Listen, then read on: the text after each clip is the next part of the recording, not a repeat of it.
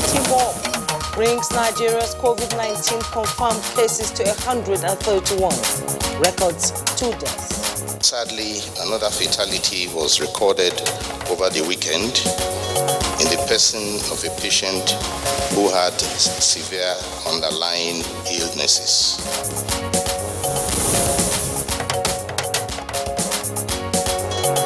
Oyo State Governor Seyi Makinde tests positive to coronavirus.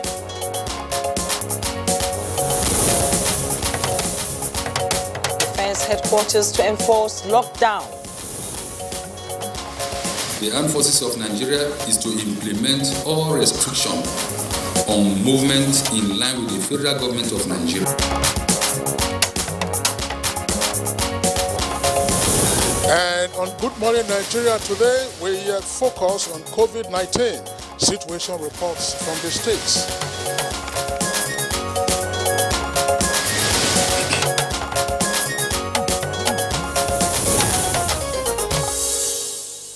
We started out Monday taking on the outlook of the situation in some states of the Federation as it concerns COVID-19 and the measures for mitigation.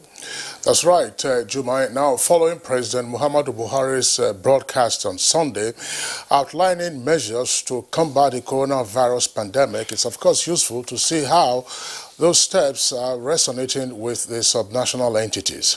It is equally so important to follow up on strategies with government and key health authorities stepping up efforts to containing the spread of coronavirus pandemic. And with the president's broadcast already ticking off the immediate actions to be taken and those on the long run, what are the issues for everyone?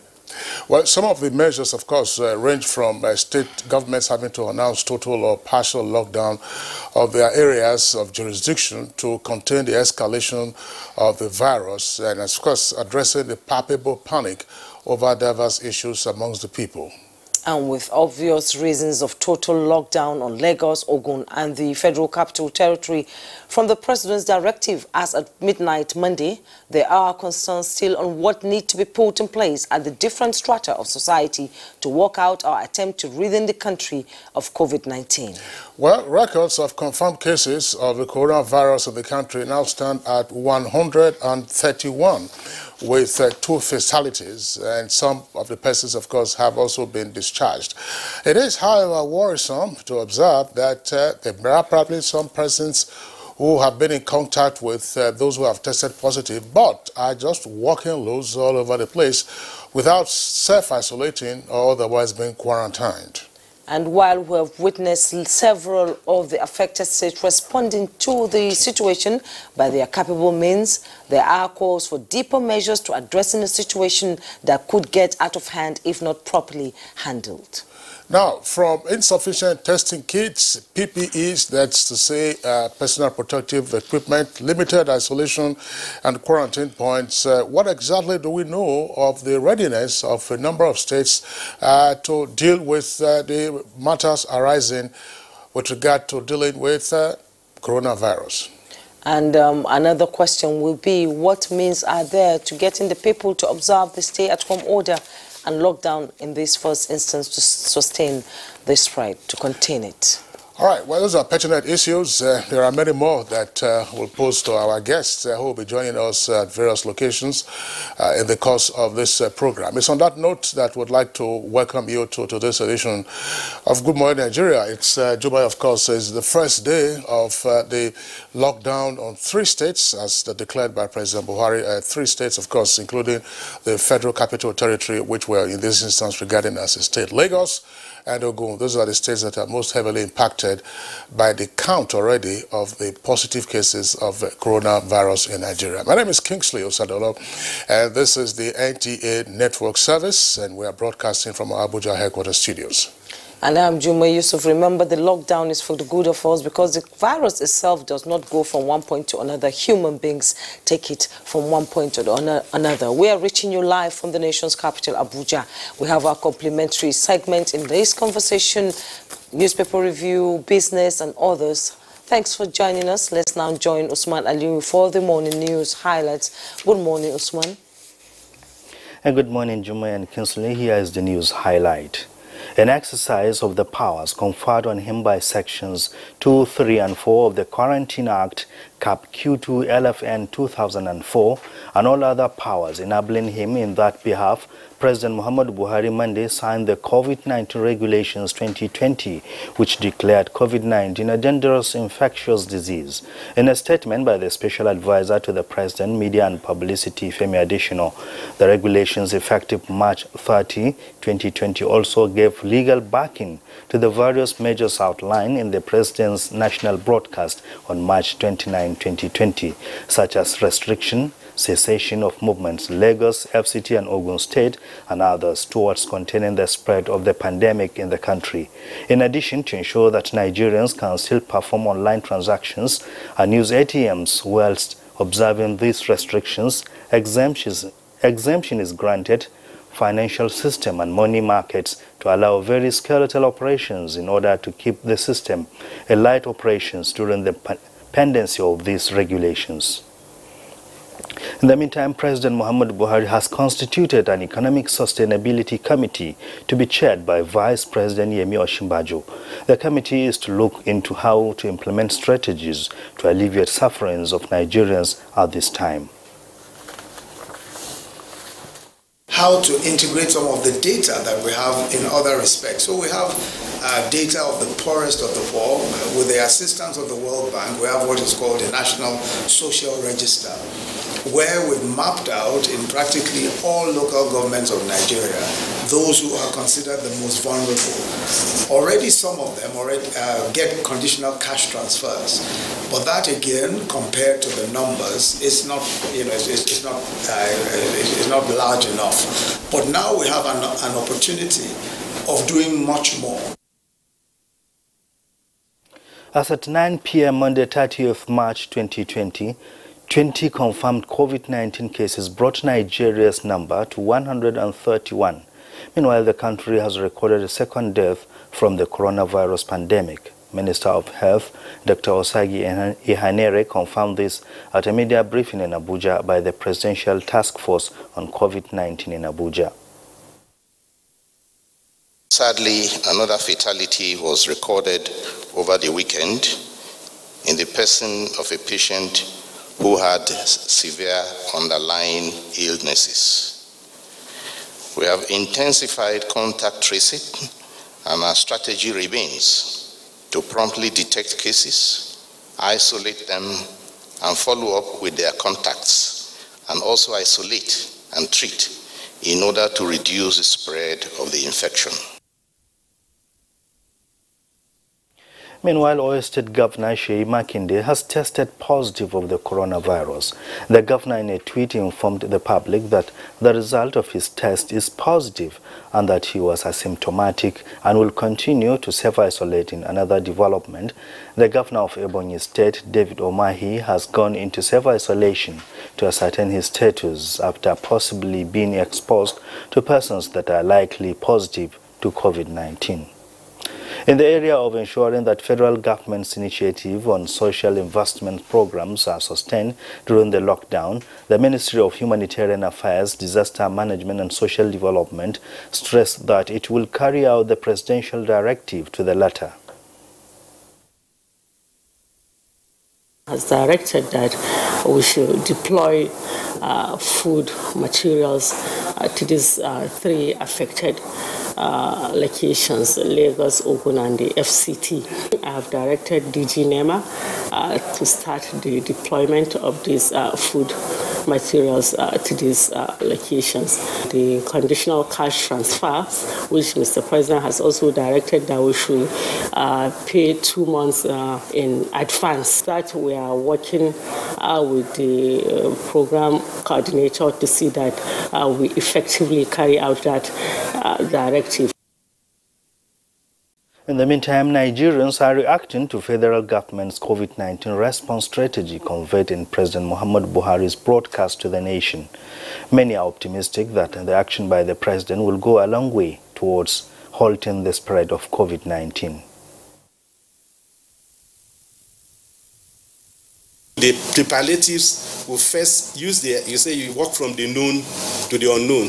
Therefore, you use the known data which came out of traders' money, conditional cash transfer, and other social intervention programs that the government has done before. So that is the first source of data for implementation. One thing that also came out of the present speech is that there is no definite curative treatment for this disease. So the best answer is that of prevention. So we must prevent. Another aspect that we must also not negate is the fact that our bodies must be equipped through our immune system to fight the disease. And now, the Attorney General of the Federation and Minister of Justice, Abubakar Malami, has further cleared the air on the proclamation by President Muhammadu Buhari on restriction of movement on account of COVID-19.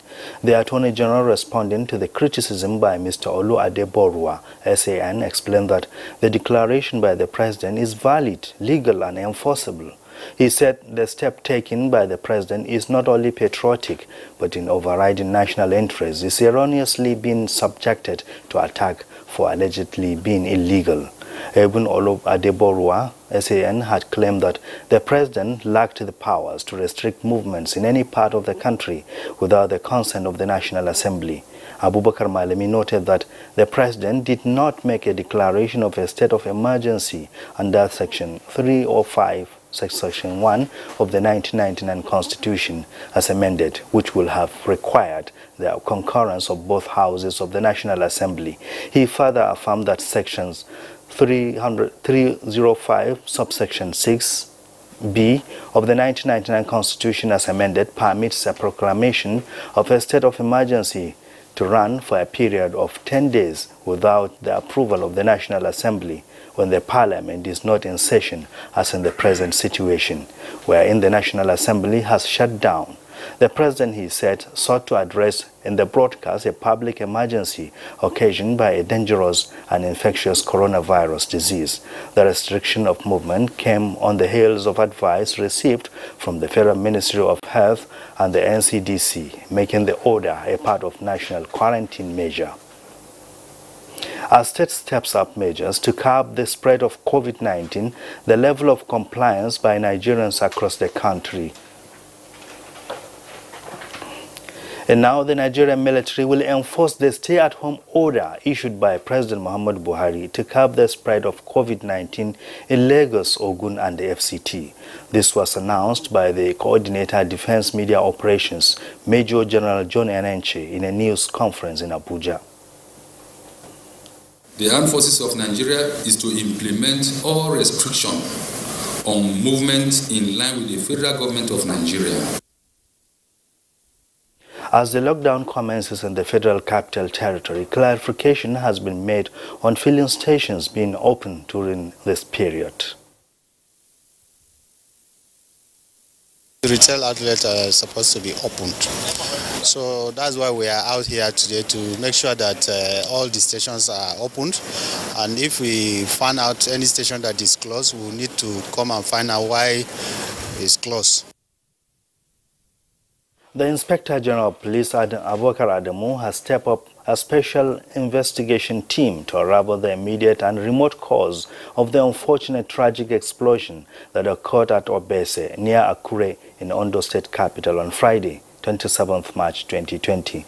The team is headed by the Commissioner of Police in charge of the Explosives Ordnance Disposal Unit, Force Headquarters Abuja, CP Maikuri Shehu, and to work with experts from the Nigerian Geological Survey Agency. A statement by the Force Public Relations Officer Frank Mba, the IGP, enjoins the citizens, especially those living around the scene of the incident, to avoid the area so as not to tamper with the scene of accident and the ongoing investigations, as he sympathizes with them. And that's the news highlight for now. Jumai and Kinsley will join you shortly for the continuation of Good Morning Nigeria. Stay with us.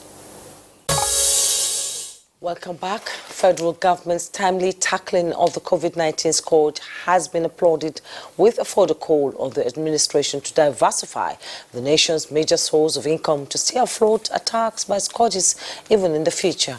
Details with Kolo Mohammed on Business News. Hello and welcome. Nigeria will have had a dangerous or hopeless precedent to deal with if the nation had to wait on foreign aid to confront coronavirus. The need to establish test centers or expand the grid of diagnostic capacity will have been delayed, and ignorance of status will have escalated this scourge.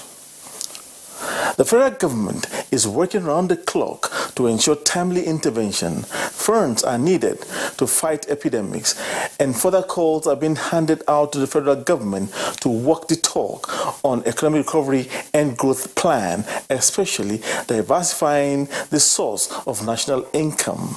The advanced countries that we see today, they didn't just start like that. They harnessed and planned.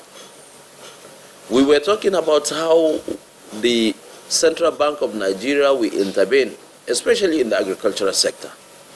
And if we want to be sincere, the best opportunity for this country, the best opportunity for a nation, for the citizens of this country, is to see that such groupings, like the young producers, are given opportunity to come together, harness it, and now you'll be able to include them. He also pointed out the gains inherent in solid minerals. And my constituency also have solid minerals. Today, if you are looking at the map of areas that have solid gold, you can rule out my area. We have it. The equities market opened the week negatively. Let's now let you see how it went down on Monday.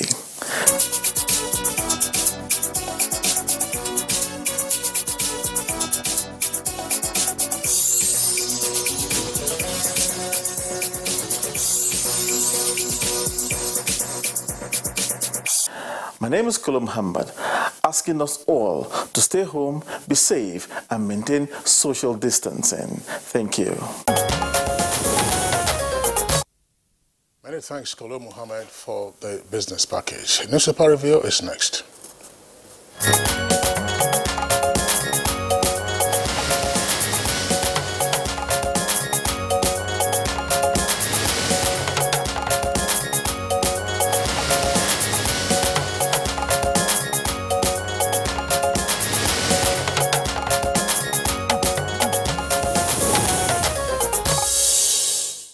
We now begin our newspaper review this morning with the leadership newspaper. Just below the masthead of the leadership newspaper, Trump, Putin set to avert further oil price clash. That story is on page 5. COVID-19, NAFDAC begins clinical trial of chloroquine. You find that story on page 11. The bold headlines in the leadership newspaper: FG declares closure of state borders illegal, with riders insist only 2 states, FCT affected by lockdown. Approved skeletal service for banks. Confirmed cases now 131. Second death recorded as Lagos discharges 5 more patients. Senators donate 50% of salaries. President Muhammadu Buhari commends Adenuga, Alakija of 4 churches, orders over donations. Just by the side of the picture story there, despite NSPC's assurance, fuel queues surface as marketers shut down stations. The picture story there, Ogun State Governor Prince Dapo Abiodun middle, his deputy Engineer Naimo Salaku Oyedele, second left, Speaker of the State House of Assembly Kunle Olomo, left, Commissioner for Health Dr. Tomi Koka, right, and team leader of NCDC in the state, Dr. Ogumbode, when the governor declared open the 128-bed COVID-19 isolation and treatment center at Ikene yesterday. As a cross-section of the 128-bed COVID-19 isolation and treatment center, you can see it there in the picture. At the bottom plate of the leadership newspaper, Inspector General of Police commences probe of Ondo explosion. You find that story on page 10. Nigerian ports will remain open. That's coming from the Port Authority. You find that story on page 2. Government approves ID card as pass for journalists. That's a very good one. Oyo Governor Makinde announces testing positive for COVID-19. That story is on page 21. Kesley. Okay, so let's take a look at the Daily Independent. Above the name flag, herdsmen kidnap 2 Chinese expatriates in Ebonyi. Herdsmen kidnap 2 Chinese expatriates in Ebonyi. That's on page 7. Soyinka faults lockdown, says Nigeria not in a war situation. That's also on page 7. And from that same page, federal government exempts banks and finance houses from 14-day lockdown. Now, the lead story, of course, is on COVID-19, and this looks like an exclusive story. It says 26 Americans arrive Lagos airport without screening. Nigeria records second death. That's one of the many riders there. Minister says 20% in critical condition. NCDC fears cases will keep rising and says it is tracing 6,000 contacts. Lagos government discharges 5 patients. Confirmed case toll climbs to 131. And Governor Makinde tests positive. You also see there, senators donate 50% of salaries to fight COVID-19. That's on page 8. COVID-19, Lawan, Bajabiamila, Sanwo-Olu yet to undergo test. And Ogun shifts internal lockdown till Friday. That's on page 4. And then you see an update there, COVID-19 update, that's the worldwide, and the figures are pretty scary worldwide there. You see the figures says cases around the world. Can we see that on the screen? Right now it's on the first column there, almost like a sidebar. And it says cases around the world over 775,000, with death toll over 37,000. You have a number of persons who have recovered, and then the active cases. In Nigeria, total cases 131, new cases 20, deaths 2, recovery 8, active cases 123. Then you see if there's a photograph also on the front page of the Daily Independent there, and this is the photograph is from Lagos. It says, despite social distancing plea, Lagosians were clustering at the market on Monday, that's yesterday, for last-minute shopping in order to beat the federal government's 11 p.m. lockdown order targeted at curtailing the coronavirus pandemic. So, Jumai, quite busy newspapers this morning. Yes, we have a number of stories. Just to further elaborate on the lead story of the Daily Independent, it says the 26 Americans who arrived at Lagos airport came in on a chartered flight, and according to the report, saying that they are expatriate workers allegedly, working for the NNPC, that they were not screened because there were no port health officials who were immediately available. But at the airport. But they were headed for Calabar, where, according to the report, a source is indicating that they might then be put into isolation for 14 days, to observe whatever manifestations there might be amongst them. As you very well know, America has now one of the highest rates of COVID-19 infections around the world. New York, of course, is the epicenter in the U.S. The number of fatalities keep climbing. So that's an important one for the health authorities to actually worry about.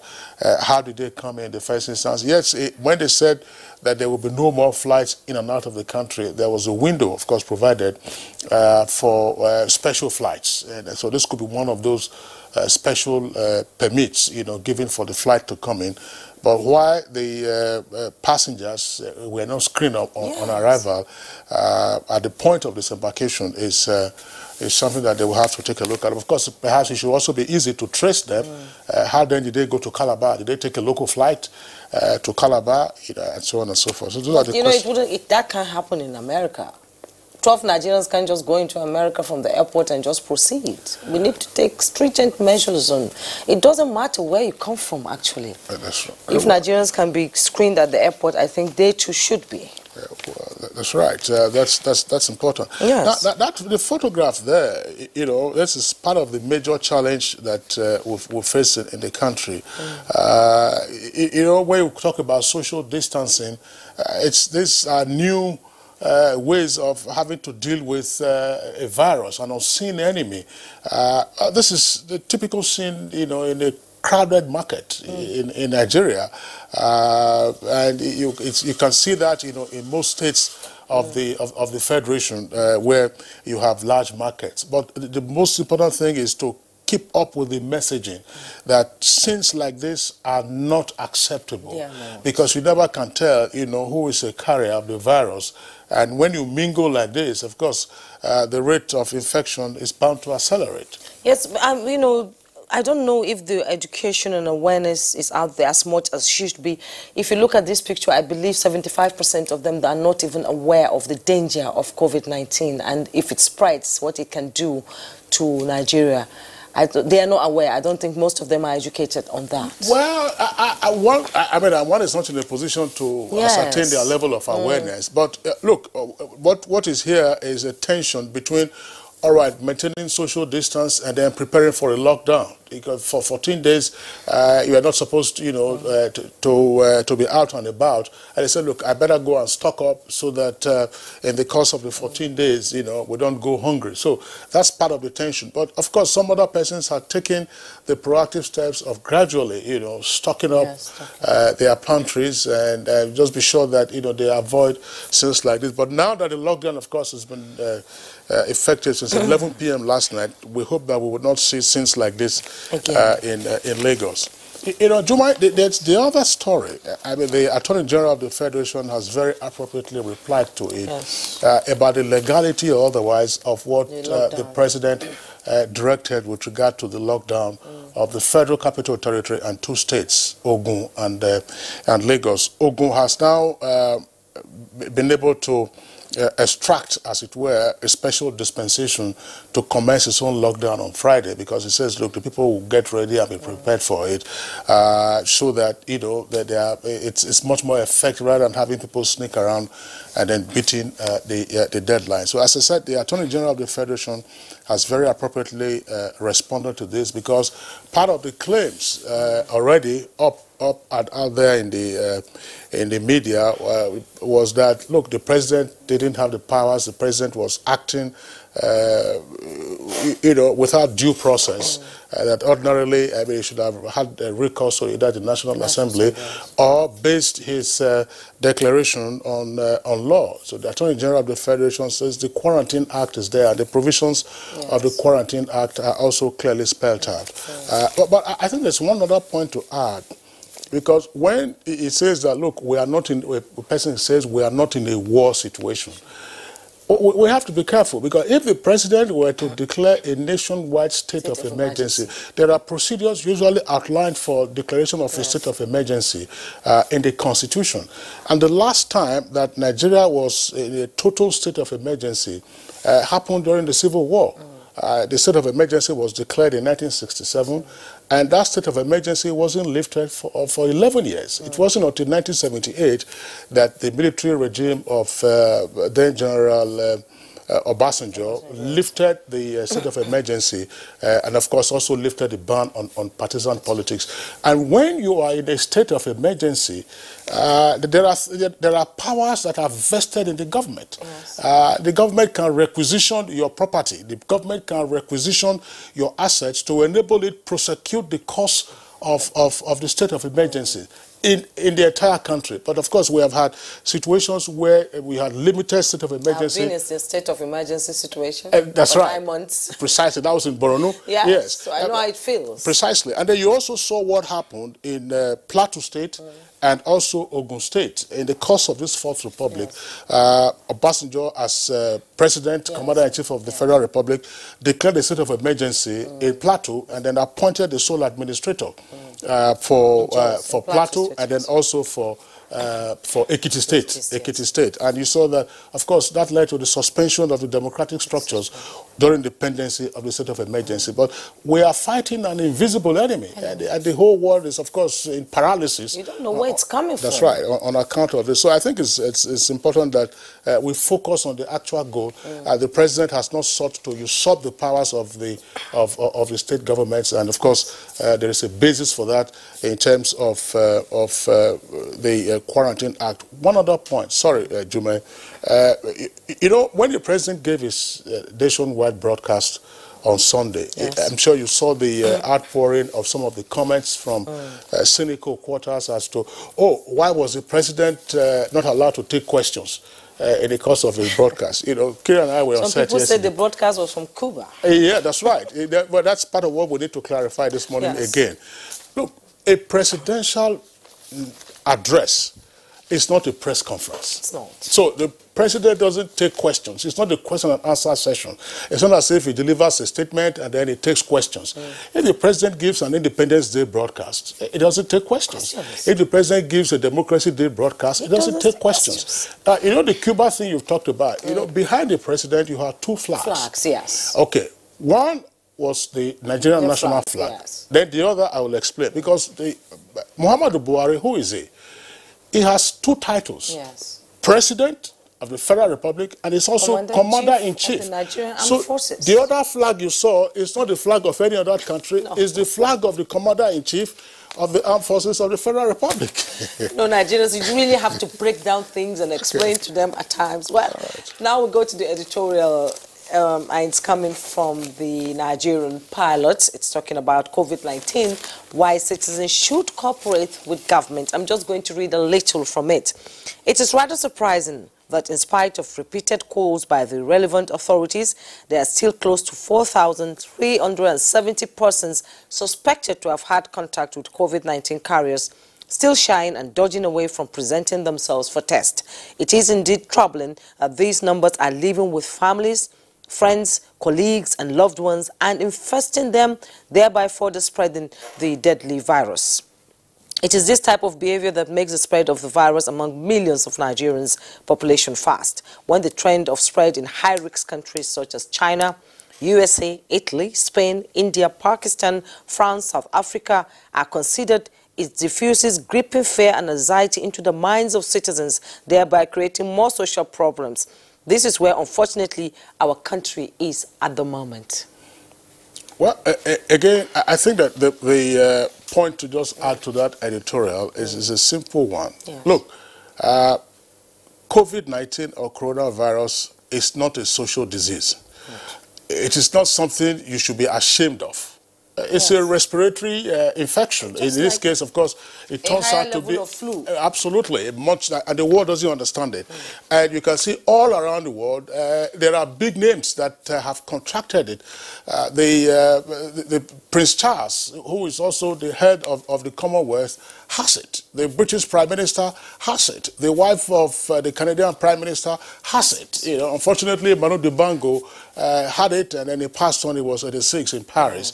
In Nigeria, we have 3 governors who have been confirmed to be positive: the governor of Bauchi, the governor of Kaduna, and now the governor of Oyo State. There's nothing, you know, to be ashamed of. If you have if you have a cough, are you supposed to be ashamed of it? I mean, except of course it's tuberculosis, you know.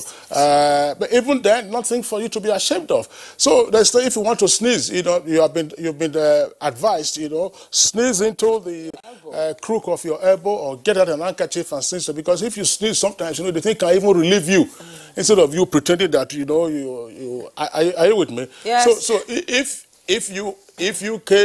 you came from outside the country and you suspect yourself of you know, some symptoms or otherwise, isolate and then otherwise report yourself to the authorities. Yes. Juman. Thank you, Kinsley. We'll take a break now. When we return, our conversation on COVID-19 and situation report instead begins. Don't go away. Welcome back, and as I prompt for our conversation, here are excerpts from the guests on our first part of the discussion on COVID-19 and the situation reports from the state as put together by Abdusalam Jibril. There is a big significant difference with Ebola and with the COVID-19. The difference is that Ebola is hemorrhagic. COVID-19 is respiratory illness, which can be easily be transmitted, and it can get to more people, unlike Ebola. For someone to have Ebola, then you must have direct contact with an infected person. But this is quite different. 1 meter if you are not 1 meter apart to someone that is already having COVID-19 and the person sneezes or cough, your probability of getting it is higher. Measures has been taken, like it has been aired on the news since 27th of this month precisely. By 12 midnight, all state our borders with other states has been locked down, and we have created a lot of sensitization programs and then preparedness. That is by setting up isolation centers. This pandemic, there is no state and federal. We are working in FCT as Nigeria. Now, the first activated treatment center is at University of Abuja, where we have a 40-bedded center with ICU. So that center is active, and we already have patients being managed there. I expect the the parliamentarians at various levels to come out with their own support. If it's 2 water tankers, you can supply your constituents. If it's food supply, you can buy from the market and distribute to your constituents. This will go a long way to help whatever government is doing.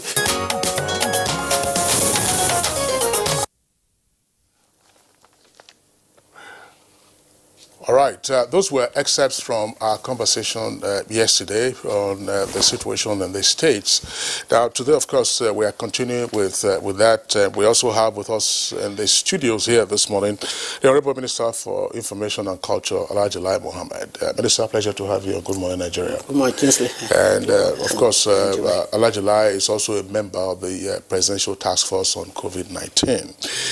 From our Enugu Network Center, we'll be joined by Dr. Daniel Umezurike.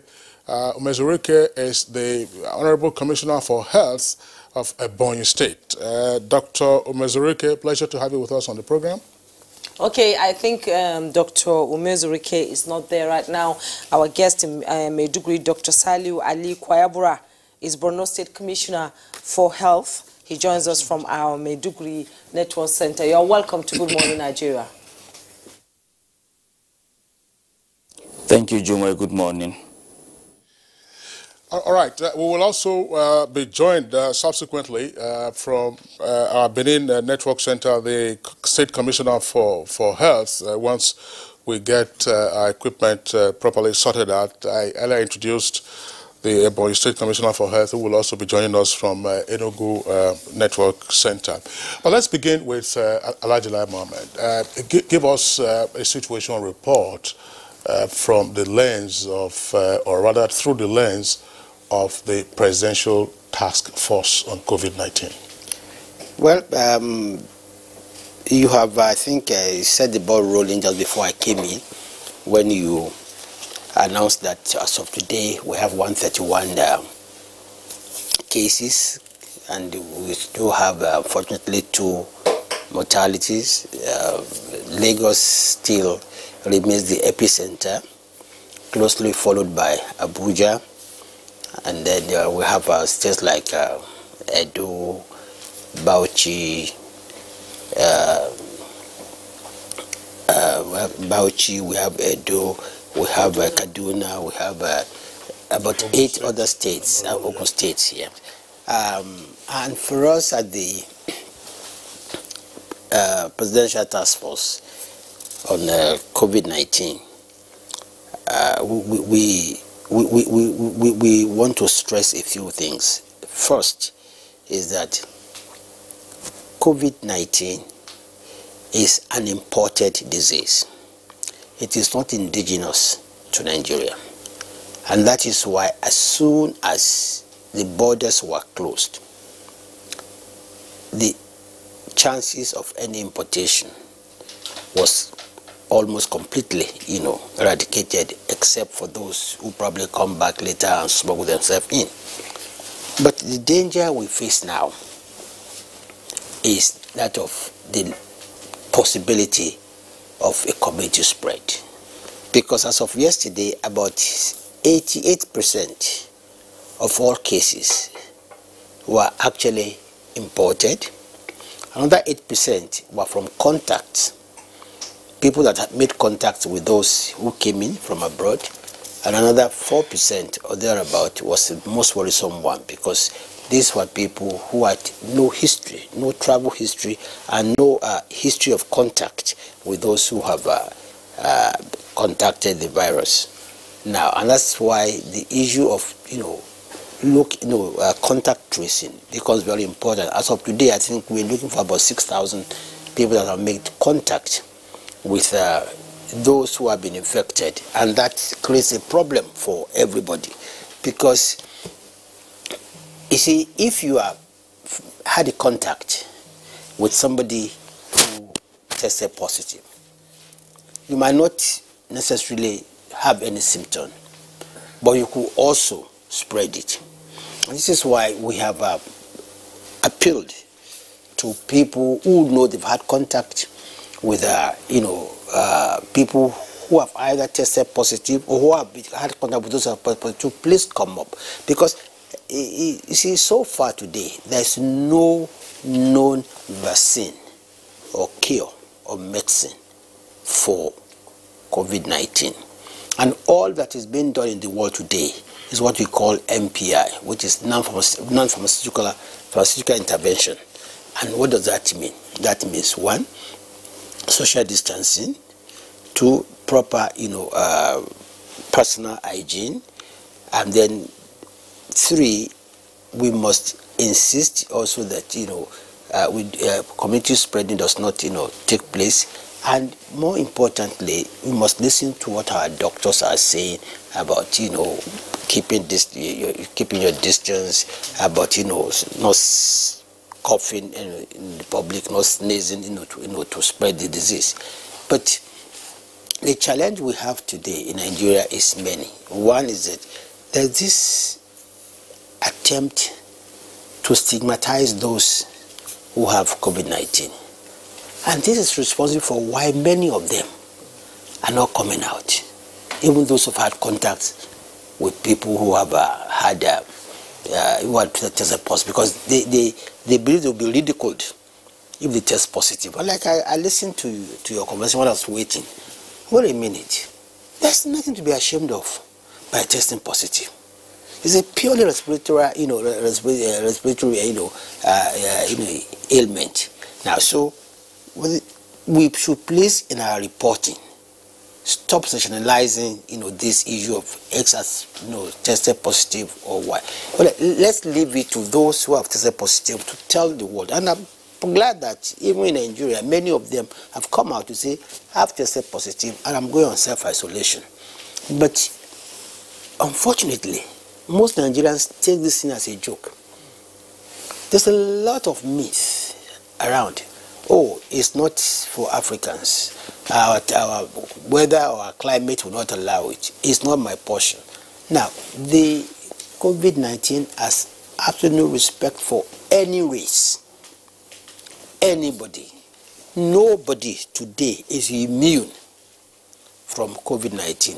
Yes, we say that some age group are more vulnerable. We say people with underlying disease. Oh yes, that is only about your rate of survival. But when it comes to immunity, nobody has an immunity. Nobody has an immunity against COVID-19. So all we can do right now is to deepen and ramp up our advocacy, sensitization, campaigns, and let people know that this disease, yes, the mortality rate might not be as deadly as that of Ebola or SARS, but the rate it is spreading all over the world is worrisome. And while Ebola kills, what COVID-19 does is even worse, because it will, not only will it kill you, it will kill your economy completely. Because you see, the easiest way to destroy the economy is by disabling the people. Now you can imagine what the world is losing by lockdown. Several hundreds of millions of people all over the world today are under lockdown. The economy of every country has dryly stopped. Nigeria, for instance, today, you can imagine the benchmark for our oil, which we approved, for in our budget is about $57. It's gone to about 30 or under 30. And you know what? The implication for that is huge. And when you look at certain industries, like the travel industry, like, the transportation industry, like tourism, like hotel, like you can imagine small business. You can imagine what is. That is why it's important that we listen to government. And there are only two ways, honestly, to cure this thing. You must lock down. You must obey social distancing. All these large congregations, whether it's for a party, for a wedding, or naming ceremony, or church, or mosque, must be dispensed with. And we must obey, personal physical hygiene. I think this is what I can say. And for us at the President's Task Force, we were come out with strategies that we believe that if properly implemented, will be able to curtail and contain the disease. I know that we've run proper testing. Our laboratories, we started with 5 laboratories. By yesterday, 2 joined. I think Abakaliki and Ibadan joined yesterday. We hope that Kaduna, Port, Kano will also join before the end of the week. We have also, since yesterday, started 3 shifts, in all our testing laboratories, so that we can ramp up the capacity from about 500. We've moved to about 1,000, and by weekend we'll be able to move to about 2,000 by weekend. In about a week's time, 2 private concerns will set up the laboratories to start running. And when that starts running, we are going to have an additional capacity of 5,000, testing per day. But the big, real game changer, I think, is will come in about 3 weeks' time, when the new technology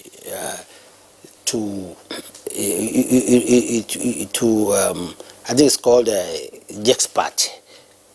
When it comes on, then we probably have capacity for almost 500,000 testing, per day, and that is what we are working at. But as of today, there is no validated WHO machine, testing machine apart from the one we have. Some other countries tried it. About 640,000 machines were shipped from China to Spain. They were all returned because they were not working. Because we hear everywhere in the world, though some people do testing in 5 minutes, no. But what we're trying to do on our own part is to cut down the time, the turnaround time. Now is between 12 and 48 hours. We hope that the next few days we'll be able to cut down to about 12 hours, And the more the more laboratories you have, the faster it is for you to test as many people as possible. All right. Thank you very much, Alhaji Lai Mohammed. Let's go over now to our Maiduguri Network Center, where the Commissioner for Health, Dr. Saliu, was introduced a while ago. Dr. Saliu, tell us what is happening in Borno State.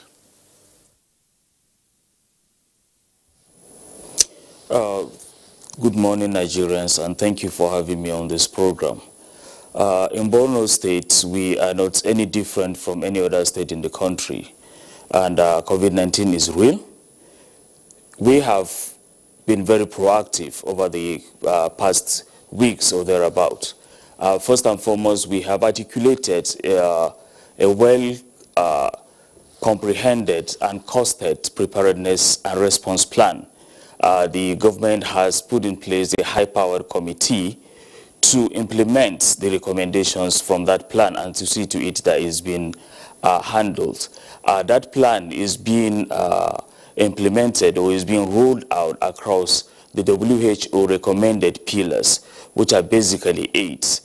This has to do with the pillar that looks at coordination and governance, we are also looking at the pillar that is very important, which is surveillance. And under surveillance, we've really looked at surveillance to get information from the community. We've also looked at the laboratories for testing, sample collection. We've looked at port of entry. But very importantly, we've also looked at the risk communication pillar, which has to do with a lot of enlightenment to the people. We've also looked at infection prevention and control measures, and of course, case management. Now, under these pillars, we've already rolled out and pre-positioned people. We have also identified and equipped a 100-bedded isolation center here in the heart of Maiduguri. And rising from our response to the Lassa fever outbreak a couple of months back, we had a seamless transition from that response to the preparedness for COVID-19. The isolation center already has pre-positioned about 20 ventilators, which are available with the state government. We have a complement of another 15 or thereabout with the University of Maiduguri Teaching Hospital. In addition, the University of Maiduguri Teaching Hospital has also identified a 38-bedded facility for isolation. Right now, we've intensified campaigns using IAC materials, posters, and jingles in all the languages out. We've engaged with the traditional rulers and the traditional institution to increase enlightenment to the people. We've also engaged with the community leaders, the road union workers, and every other person. And you may recall that just yesterday, His Excellency, the Executive Governor of Borno State, Professor Babagana Umar Zulum, announced certain measures that have been put in place. One of those measures is to restrict movement of people into the state and ensure that our only routes of access to other states is properly manned. As I speak to you, we have a group of health workers already there who are not only screening people for temperature, but very importantly are ensuring that the culture of hand washing and sanitation and sanitization is imbibed in the people as they come into the city, and they've been enlightened to carry that on. In all public places, we've positioned hand washing stations, including the offices, the banks, motor parks, and all such places. We've also cascaded that committee to the local government level, and we've asked the local government council to set up such committees in their own areas to empower the disease surveillance officers in the local government together with the PMOs and other health workers to also go into the community and ask. One important thing that we have done in Borno State is to talk to the people to say that, please, if anybody feels is at risk, either as a result of travel into the country from a foreign land or contact with anybody that has been confirmed to have COVID-19 disease, to please reach out to the Public Health Emergency Operations Center staff. And so far, we've been receiving very positive calls. We've had to go to a lot of people, advise them first on the conditions and proper measures to take during self-isolation. Increasingly also for those that we think have potential risk, we've collected samples to do the preliminary testings. We've sent to the reference laboratories, and thank God, so far we do not have any case here in Maiduguri. In as much as you said you're not different from other states, the Maiduguri has a peculiarity being the epicenter of the Boko Haram insurgency, and reach out to some local government areas is not possible. I would like to know if in a possible situation where there will be a lockdown like we are having in Abuja, and I know of hotspots coming from there like Bulaburin, Gonge, so many places that are so tight, talking about social distancing and trying as much as possible to curb the spread.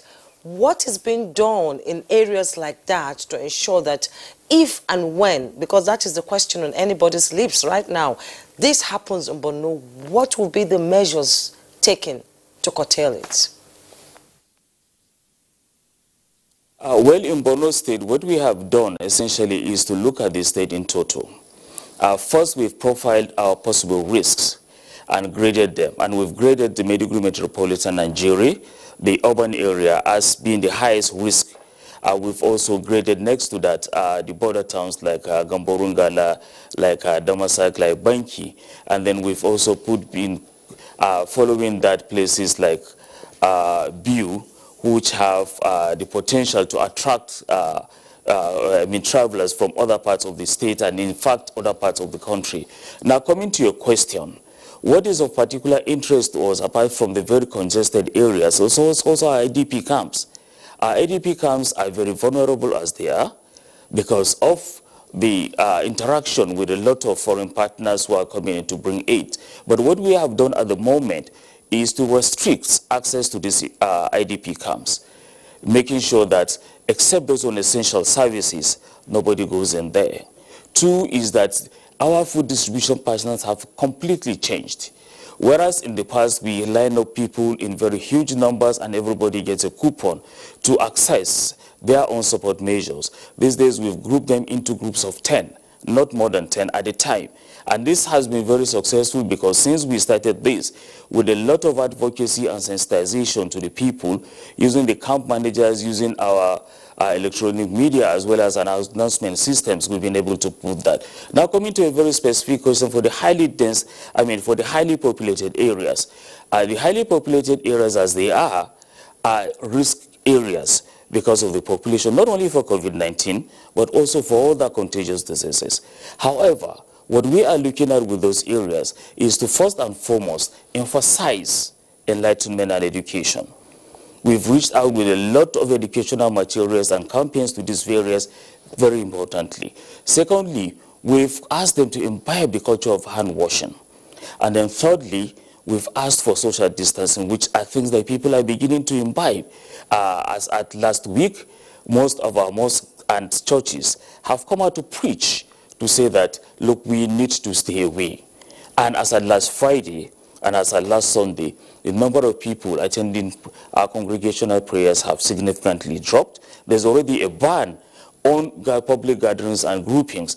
And then some of the measures that have been put in place by the announcement of His Excellency yesterday are going to go a long way in doing this. Should we have an outbreak, then we might have to move to enforce some of these recommendations, which are at the moment are basically advisory to our people.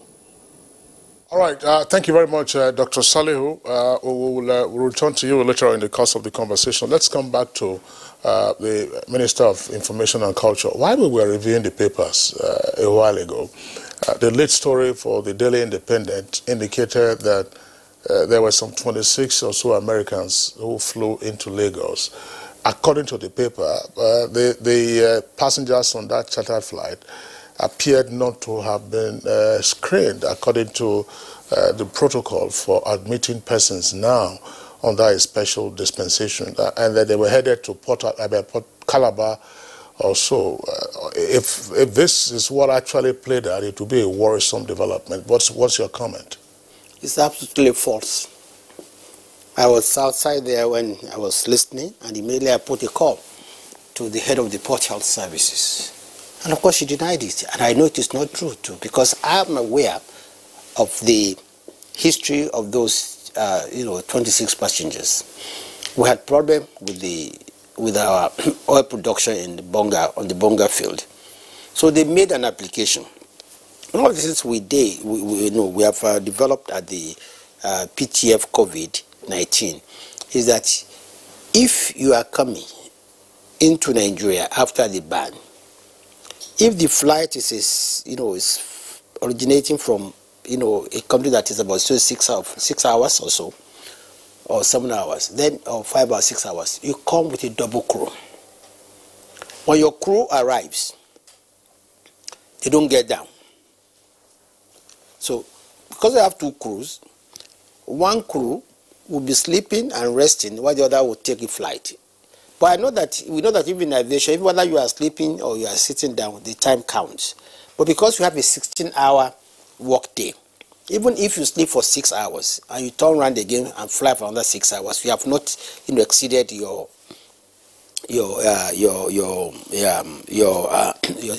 flying time. So anybody, any flight that we are approved to come in now will come with 2 sets of crews, so that there will be no way you are going to get down and interact. But if you must, then you must go into 14 days straight, quarantine. Now, in the case of the 26 passengers, the paper was talking about, we were aware that they need to come and carry out some emergency work on the Bonga field. It was approved. They arrived yesterday at the airport. They were met by Port Health that screened them, and immigration that screened them, and we have the records to show that they were screened. So you see, people should stop, publishing fake news that would detract from the efforts of, not just government. You see, our health workers, our immigrations, they are our frontline soldiers. They are the ones that are actually at the highest risk of infection. When they make those sacrifices to come to save the country, it's quite disheartening for a newspaper with a banner to say that, a headline to say that 26 people were not screened. And they don't even know the implication of that.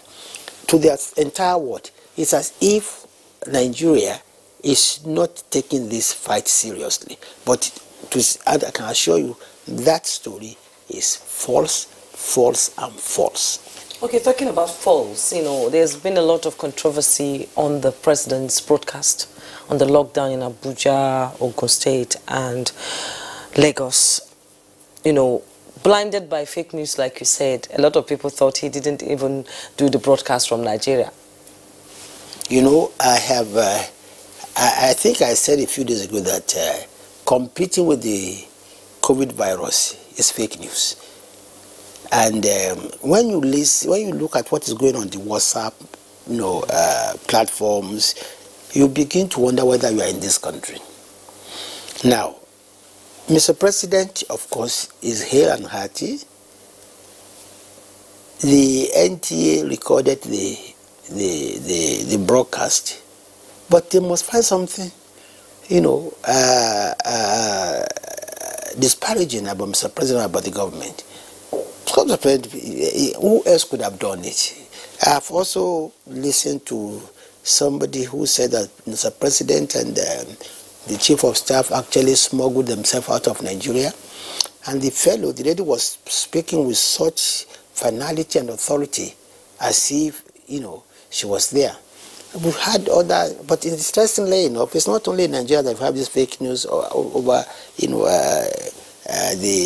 COVID-19, but we must not be distracted, and we must remain focused on our fight against COVID, because it's a very serious issue. And for us at the task force, we know what to do, and we are very focused on what we are doing. We know that, like I said, the greatest problem we can have today is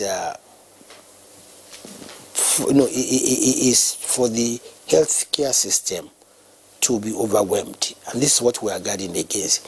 People say, yes, test is very good, but you see, where our protocol for testing is threefold. One, if you have no symptoms, you have had no contact with anybody who has tested positive, you have no contact with anybody who has come from one of the high incident countries, you don't have any problem at all coming to testing.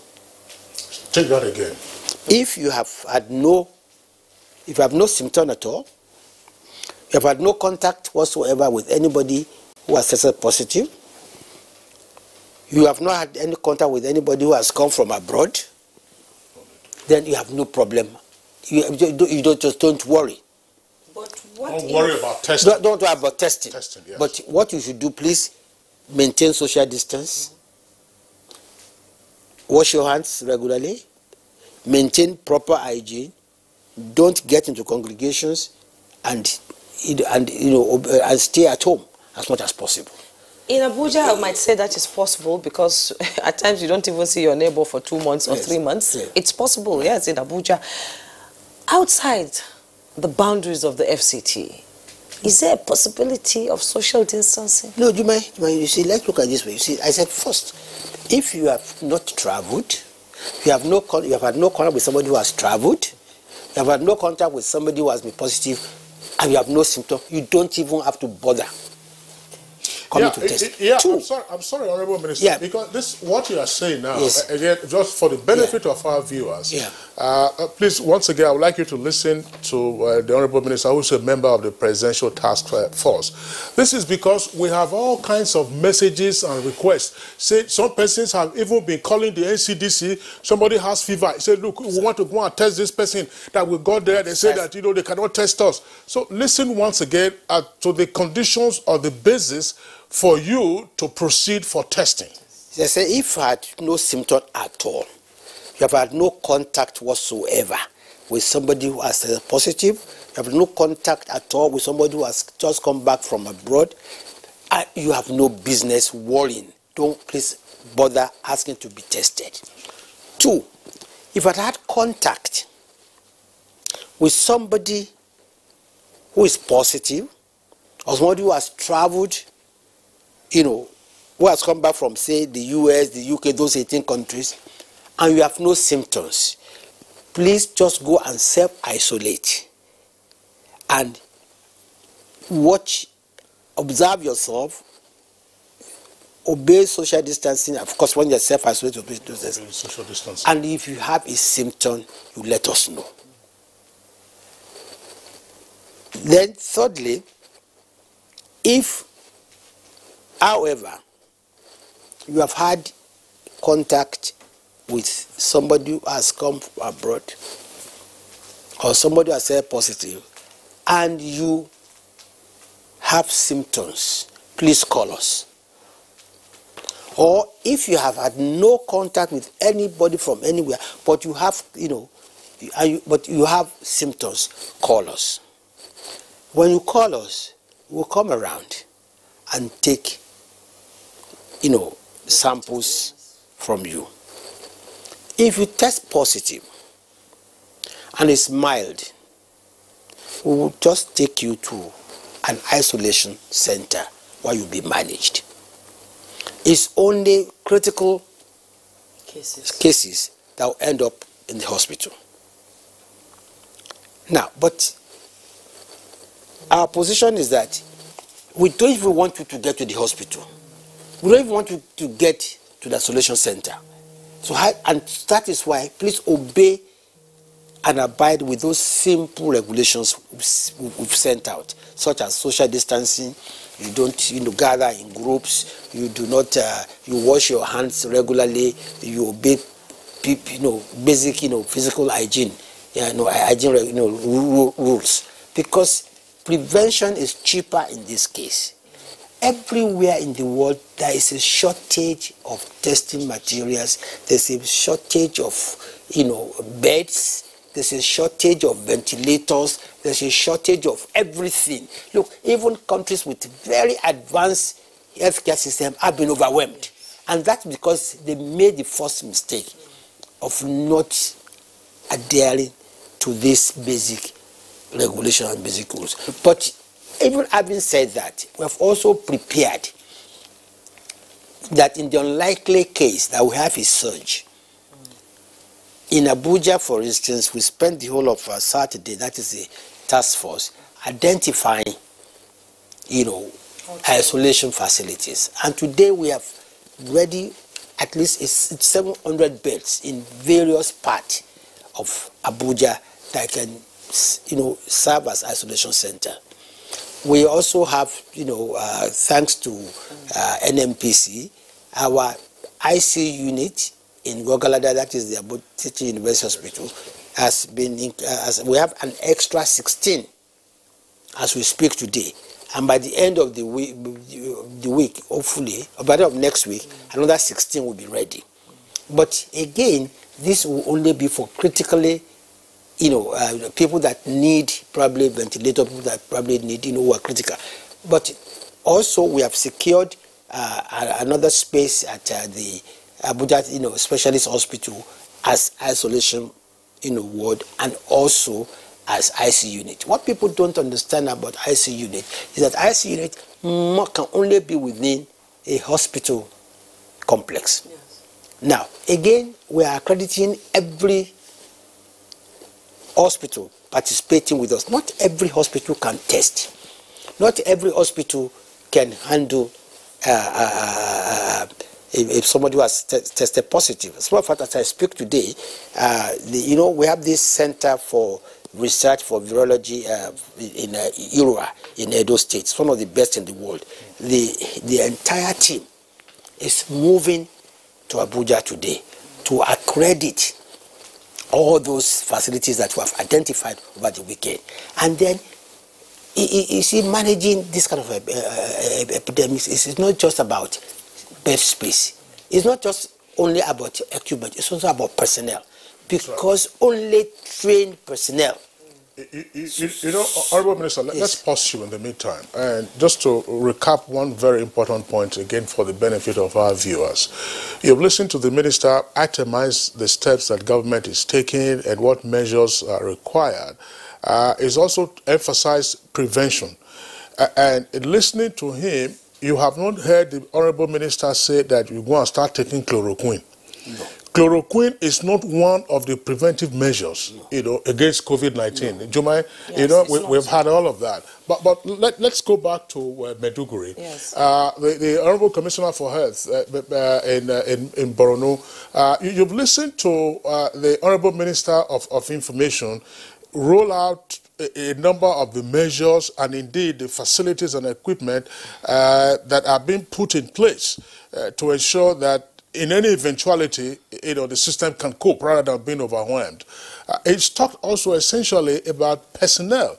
I mean, you're having to have experts coming from Irua to ascertain and then accredit facilities right here. What would you like to see, for instance, in Borno that is missing from the various steps that you have taken, listening to the Presidential Task Force on COVID-19? Thank you very much for coming back to me. Let me say that the discussions with the Honorable Minister are more explicit, and it seems to be coming from an expert's perspective. Perhaps we may be thinking of giving him an MD.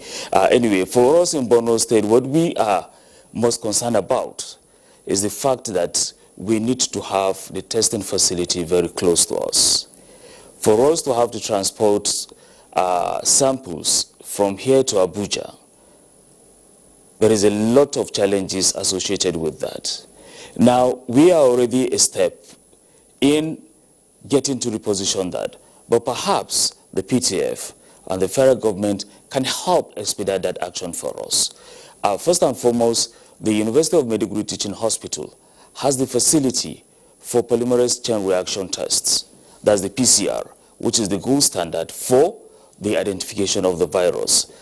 However, there are a few things that are still out of place, especially in terms of safety measures and prevention. Secondly, the Honorable Minister has also touched on the issue of using the gene expert machine to carry out this test. There's a lot of literature out there, there's a lot of concern out there that the gene expert machine can actually help in identifying this virus once the appropriate cartridges have been put in place. That is absolutely correct. In Borno State, we have quite a number of gene expert machines because of our response to the tuberculosis burden in the state. And we are hoping that if we have the cartridges, perhaps we'll be able to put that in place and then we'll be able to have a lot of things being done. Now, we are not praying that we have an outbreak in Borno State and, of course, every other part of Nigeria. But we are very much conscious and aware of our own peculiarities, having taken the shock for the devastation of this insurgency over the last 10 years. There's been a lot of attrition in terms of healthcare workers leaving the state. Their safety has been our concern. So having to handle this is a burden, is a challenge that is best imagined. And in such, we will be thinking of how we'll get in more and more and more people. At the moment, we've opened our windows to begin to profile and document volunteers who will probably be able to help us. We are working tirelessly with all the partners who are in the humanitarian fields out there working to see whatever support that we can garner to be able to move. But our emphasis, our concern, our emphasis is on prevention. And like the Honorable Minister has said, and which is the gold standard, is that we encourage personal hygiene. Hand washing becomes a priority. Social distancing is a very veritable, inexcusable option for all of us if we must prevent the spread of this very deadly pandemic. Much Honorable Commissioner, you know, the WHO spokesperson, Dr. Margaret Harris, said COVID-19 is like a curve. With every turn, we begin to learn. And I know that Maiduguri has I've done lots of research before this actually came on. What are you doing in the area of research to sort of try to find, you know, a solution to COVID-19?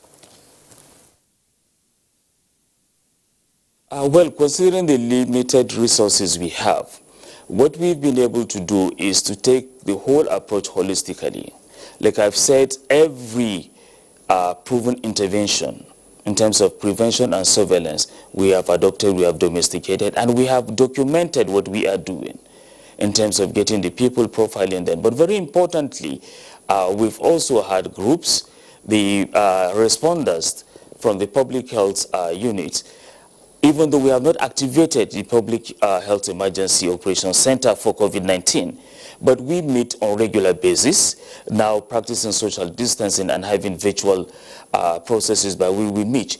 We discuss the recent findings, the recent publications as they come in day by day, and look at how we are going to profile, select what is readily applicable for us and domesticate. So we're actually gathering a lot, of data and information, all in the preparedness to be able to bring out an SOP that's adaptable to our own peculiar situation, to be able to appropriately respond should we have an outbreak, God forbid. All right. Thank you very much, Dr. Saleo. We'll return to you in the course of the conversation at our Maiduguri Network Center. Earlier we said that we're going to have the Ebonyi State Commissioner for Health at Enugu. That is there now, Dr. Daniel Umezurike. Dr. Umezurike, we see that you are fully kitted in your reflective jacket for the business at hand. Tell us what's happening in Ebonyi State with regard to COVID-19. Very much, my great audience.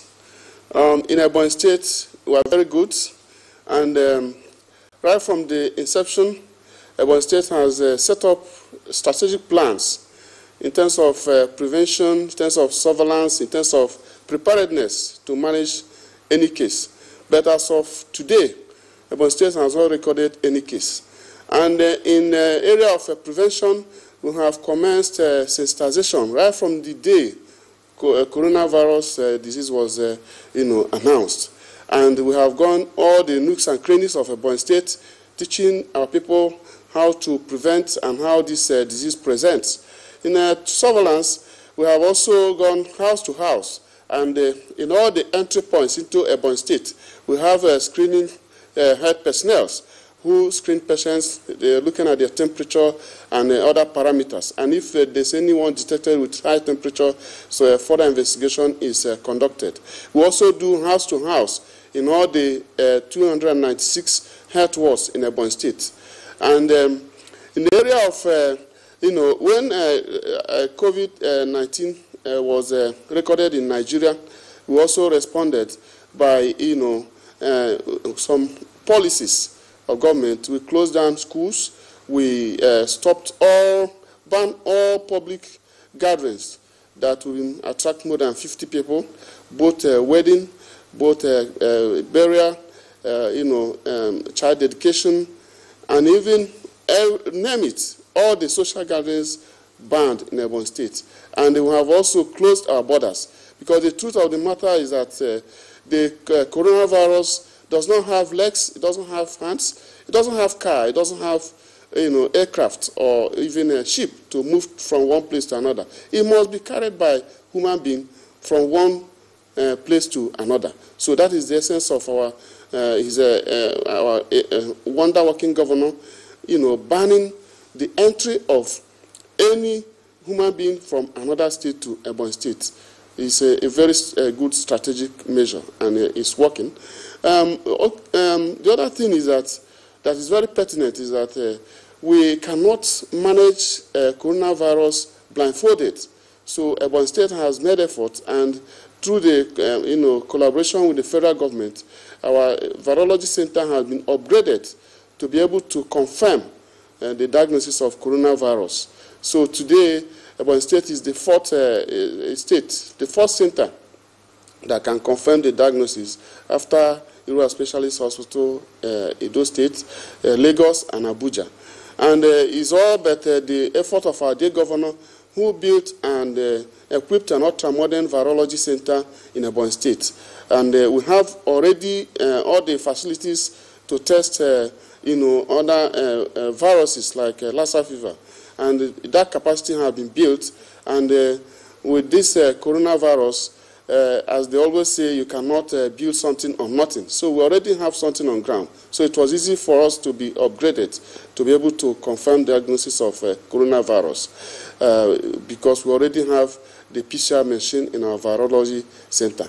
The other thing is that Ebonyi State has also constructed and equipped with state-of-the-art equipment a treatment center in preparation for if there's any case recorded in Ebonyi State. Because when you are planning, when you are doing anything, you have to plan, for the worst and, pray for the best. So we have prepared this center, equipped with ventilators, equipped with, monitors, equipped with dialysis machines, and all the state-of-the-art equipment that will enable it to contain any case in Ebonyi State, which we pray that we never record in Jesus' name. Come to you, apart from all these precautionary measures that you have counted out, and you have no case in Ebonyi State, but you're bothered by other states, your borders are closed. Let's talk about the compliance of the people. Yes, the compliance of the people has been very tremendous and wonderful. And the law enforcement agents and all the stakeholders have been mobilized. As you can see, even my governor contributes, and it goes to border checks to ensure that these things are implemented. And it has been very wonderful and paying off. Dr. Omenzurike, I mean, that's, we've listened to what you itemized as the state of preparedness of Ebonyi. And obviously, you're also leveraging on your experience in handling Lassa fever, because usually on an annual basis, Ebonyi, Edo, and Ondo are some of the states with the highest incidence of Lassa fever. But there's something you said about having your ICU also equipped with ventilators. Is that what you said? I mean, how many do you have? We have a total of 4 in the state. Congratulations. We'll come back to you in the course of the conversation. Let's go over now to our Benin Network Center. Actually, we have to take a break. Oh, I understand. Are we taking a break now? Yeah, we're taking a break now. When we return, the conversation continues. All right, you're welcome back here in the state. Good morning, Nigeria, reaching you live on the network service of the Nigerian Television Authority. Now, we understand that our guest at our Benin Network Center, the Edo State Commissioner for Health, is available. His name is Dr. Patrick Okundia. Dr. Okundia, welcome to Good Morning, Nigeria. What is the situation in Benin with regard to COVID-19? Yeah, good morning, Nigeria. Edo State, before the advent of the coronavirus, the index case being recorded in Nigeria on the 27th of February, Edo State had made several preparations. You're aware that we were preparing to host the nation to the 28th National Sports Festival. And immediately that announcement came with the understanding that coronavirus was ravaging the other climes in the world. Preparations started in Edo State. And on that 27th of February, when that index case was announced, especially the fact that the index case came from a state called from Milan in Italy, it added to the efforts in Edo State and the need to be very, very proactive. Those citizens have a lot of relatives in Italy. So there were a lot of apprehension. But immediately on the 28th of February, the state government activated the primary public health emergency operations center. And also on the 29th, a task force was set up. This task force of the response for COVID-19 is being headed by His Excellency, the Governor of Edo State, Godwin Obaseki. A technical subcommittee was also set up, headed by the Deputy Governor of Edo State, Comrade Philip Schweibu. We have since been on the field, and activities have been going on. The fact that we were very prepared, against the backdrop that we have facilities already ready because of our experiences with Lassa fever, and of course you all know that Edo State is a center of excellence for research and treatment of Lassa fever. We put more efforts on ground to address the issue of coronavirus. Understanding the fact that coronavirus was a new virus and very little was understood about it, our efforts in the state was to boost up the effort of prevention. Surveillance, social mobilization has been on, and we have been doing this across the 18 local governments of Edo State. Our surveillance teams are everywhere, and they have been doing this even before now because of their experiences with Lassa fever. But the government of Edo State has not relented on that. It needed us to upscale our level of surveillance. We have been doing this, and of course we know that knowing that prevention is better than cure, we have put machineries in place. With the support of partners like WHO and then the NCDC, a lot of efforts have been put in place. But going back to the issue of case management, we have been boasting of having an isolation center in Edo State, which is situated at the Ira Specialist Teaching Hospital, which is a center of excellence. But in 2018, because of the outbreak of Lassa fever, the government decided to upscale the number of isolation centers in Edo State. So we have another isolation center in Benin City at the Stella Obasanjo Hospital, which was also ready and part of the efforts towards the preparation of the sports festival. Another one was also put up at Edo North in Central Hospital, Auchi. But unfortunately, on the 23rd of March, we recorded the first confirmed case of coronavirus in Edo State. And with that, the government of Edo State insisted that we must scale all the arrangements and plans we have. As we speak, we are building new and more isolation centers in Edo State. A new building is also coming up, a 28-bedded isolation center at the same center with the old one at Stella Obasanjo Hospital. We also have another new one coming up in Auchi, also a 14-bedded isolation center. But just recently, the government of the day said, rather than have sporadic isolation centers cut across everywhere, let's have a dedicated complex. So we have the hospital, Stella Obasanjo Hospital, a 164-bedded hospital. And the directive of the governor is to evacuate all the services and personnel within this hospital and move them to the new Edo Specialist Hospital, and then recreate and dedicate this hospital as a coronavirus complex. The hospital boasts of other facilities. We have a very huge incinerator, and of all the persons and personnel that have been trained, they are all familiar with this center. So we have Stella Obasanjo Hospital now dedicated as a center for coronavirus, where we have 2 isolation centers, and we also have the main hospital to be used as a holding area. We also have some other holding areas within the Edo metropolis. The Ogbe Nursing Home has been reconstructed, and this has individual self-contained rooms. These are reserved for high-profile persons. We also have the University of Benin Teaching Hospital, the Ira Specialist Teaching Hospital, upscaling the facilities they have, and creating dedicated areas for response to coronavirus. Of course, you know, Ira Specialist Hospital is the only center for the diagnostic testing of coronavirus in Edo State, and one of the 5 in the country. The state government has also made effort to say that one diagnosis center may not just be enough because of the logistics involved in taking samples from Benin and Edo North to Ira. An effort is being made towards getting another molecular PCRO machine to be domiciled in Edo South, the capital city of Edo State. These are all going on.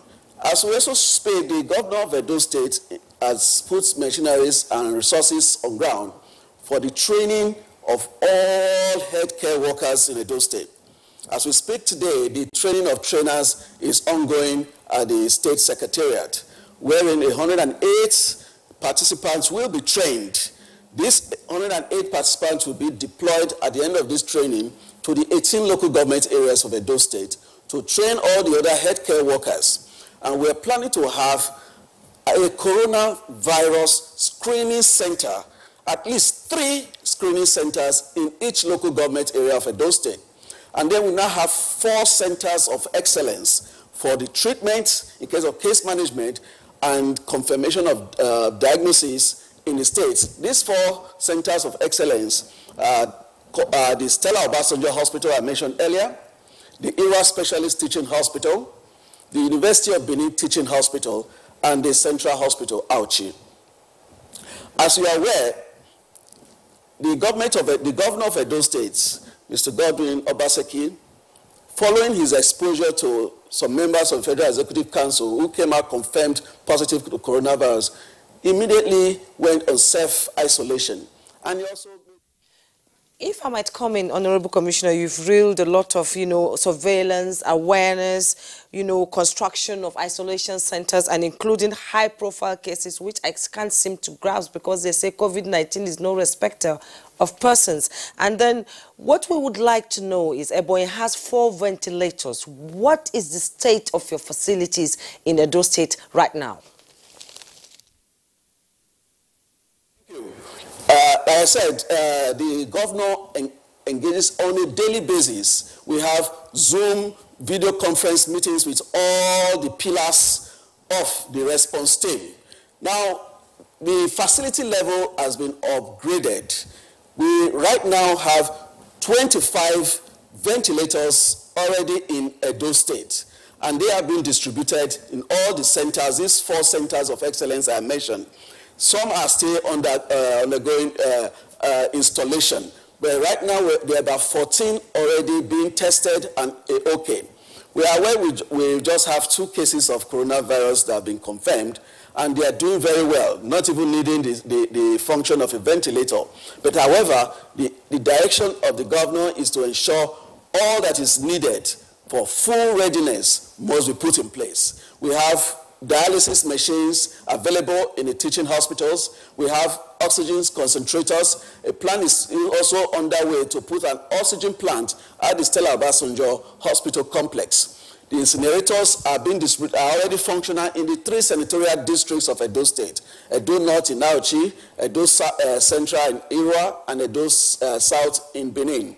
These are responsible for taking care of all waste that emanates from the treatment and management of coronavirus patients.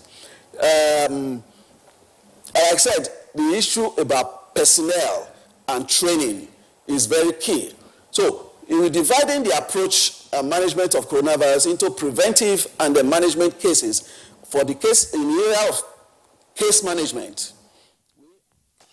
All right, Dr. Okundia, Edo State Commissioner for Health, we're going to pause you all now and then go into the tweets that have been sent in by our viewers. The tweets are quite many, and some of them are also a bit lengthy, so we're going to, as much as possible, paraphrase them so that we can accommodate as many of the tweets. Mike Anyankwa says we must all go spiritual and prayerful while taking precautionary measures to prevent further spread of the disease.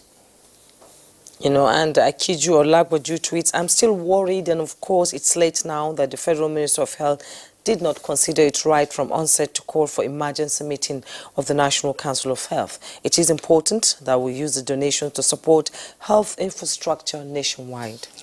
Comrade Alhaji Ngala, efforts of state governance in fighting COVID-19 are commendable. Let's pray according to our faith, because prayers and proper hygiene are the only solution.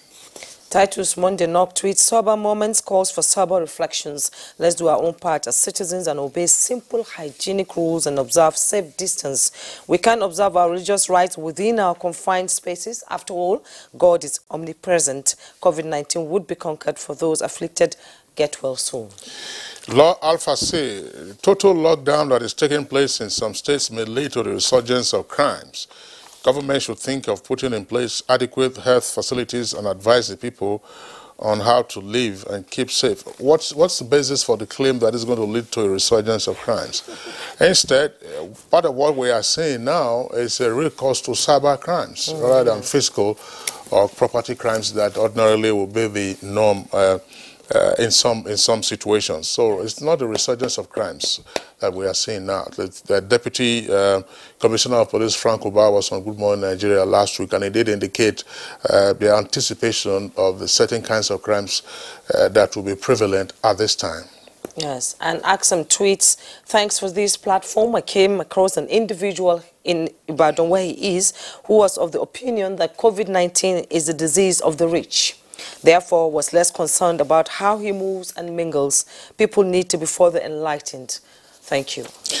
And we have this from Ohiagu Ugochukwu. I commend state governors on the lockdown policy, but they should do well and provide for their people. There is no adequate power supply in many states, and foodstuff prices increased just before the lockdown. And Nanjo D. Dugule tweets, we appreciate the efforts of our government at all levels on the measures taken so far to combat COVID-19 pandemic. Workers' salaries should be paid as a matter of urgency. Hunger kills too. It's been killing before the advent of COVID-19. Food should not be an excuse whatsoever.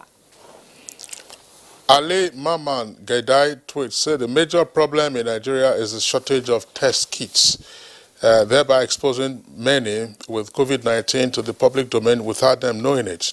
Since the disease has no cure for now, the government should provide adequate immune booster drugs to Nigerians. And Hassan Adamu tweets, the COVID-19 pandemic is a catastrophe that needs to be defeated with every measure at our disposal. Therefore, the state government has the cooperation of everyone to do the needful in making sure the virus doesn't spread to our villages.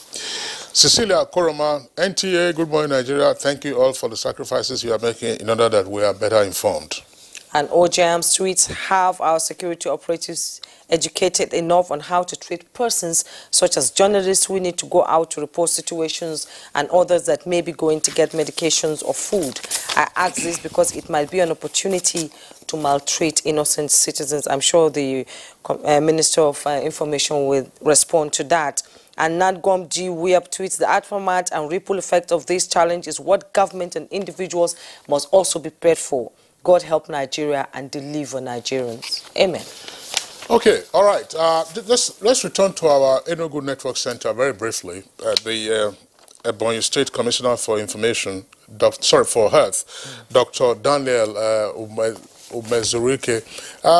Dr. Umezurike, tell us something. I mean, there is no case of COVID-19 in Ebonyi State, but in terms of the precautionary measures, more especially social distancing and personal hygiene, regular washing of hands, how much traction is this gaining in your state? Are people observing social distancing? Are the markets still operating the way they were operating in the past, and so on and so forth? Very much. In terms of all the preventive measures, Ebonyi State has been doing very well. And you may recall that our committee on anti-coronavirus 2019 is headed by His Excellency the Governor himself, and all the ESCO members and the principal officers, local government chairmen are deeply involved. And we are going house to house, center to center, and all the entry point into Ebonyi State, emphasizing all these preventive measures that we have to do regular hand washing with soap and running water. We have to do where possible to rub the hands with, the alcohol-based hand sanitizers, and avoid all the habits of, touching the face and nose picking, and also that this is not the time to show, friendship by shaking hands, shaking hands and hugging or pecking, but we should observe waving, waving, bowing, and social distancing of not less than 1 meter, that is 3 feet apart, at any contacts with any person. And in our markets, yes, we did shut down the markets and churches completely, but the health workers are always on board, providing these hand sanitizers, educating the market people, and also most of them that have their trade in the market, they use face masks and also hand sanitizers. And some of the items shops have been closed. We maintain the critical ones like foodstuffs and all the groceries, so that people will not be stranded in what to eat. Okay, thank you so much. We thank you so much for your contributions, and we'd like to let you go now. We've been speaking with Dr. Daniel Omeru-Zurike, Ebonyi State Commissioner for Health. Thank you so much for your input. We'll be going to Benin now. Yes, what is the role of the traditional institution in trying to educate people and, cooperate with government on ensuring that people are compliant? On a final note. Yeah, thank you very much. Like I said, the governor of Edo State inaugurated a task force. In this task force, the composition includes all the traditional leaders of the state, all religious leaders, all civil society organizations. But with regard to the traditional leaders, the governor has had a series of meetings with the Benin Traditional Council, ably headed by the Oba of Benin. And in these meetings, the council has been charged with certain responsibilities. And this goes about the efforts with social mobilization and surveillance of the people. The traditional leaders have actually taken the bull by the horn, and we have evidence to prove that they've had a series of meetings with their subjects, and also have been involved in social mobilization, in sensitization of the people, knowing fully well that the most area of focus in handling coronavirus is in the area of prevention, the area of social distancing, and efforts to avoid the spread of the coronavirus.